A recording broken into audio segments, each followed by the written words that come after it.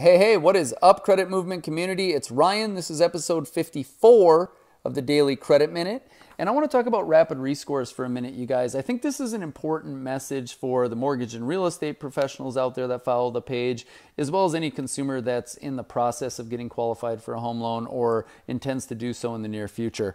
A rapid rescore, you guys, is something that's done by a mortgage professional through their provider of credit reports, and it updates the credit score within 48 hours in exchange for an action. So for instance, a rapid rescore or what if scenario may tell you your score will go up 25 points if you pay the credit card balance down to $500.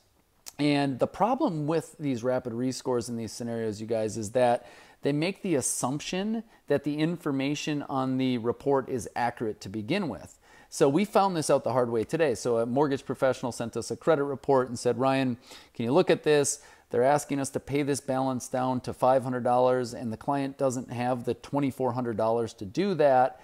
And what we found out, you guys, was that the limit wasn't accurately reporting. So it was showing the limit as $3,000 when it was actually $10,000. So all we had to do was get them to update the limit to show that appropriately. And the score went up even more than the 25 points of the simulation.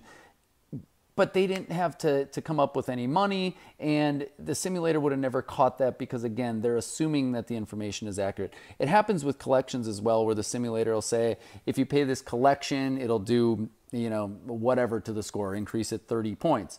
Well, the issue is that they're assuming that that collection company followed the Fair Debt Collection Practices Act and did all the other things that they need to do appropriately.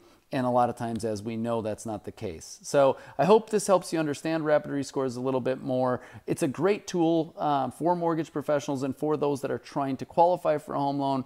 The issue is the assumption that the information is accurate, and we all know that credit reports are not always accurate. So hope it helps you out. Share our posts, like our page, and as always, guys, keep coming back for more.